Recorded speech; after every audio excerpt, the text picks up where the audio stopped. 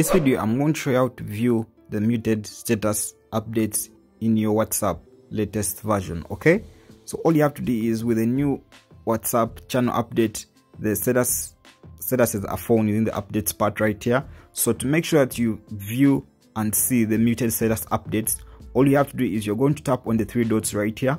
Okay, after tapping on the three dots right there, you're going to see what they call muted updates. Okay, so you're going to tap on muted updates. When you tap on muted updates, all the muted status updates are going to be shown right here. Okay, so to see the muted status update, you just have to select the contact and then you view the status update. Okay, right there. Okay, so if you really want to unmute a status or a contact, update so that they appear on the main screen of the statuses, all you have to do is you're going to have to long press on the status on the muted update, and then this is going to appear.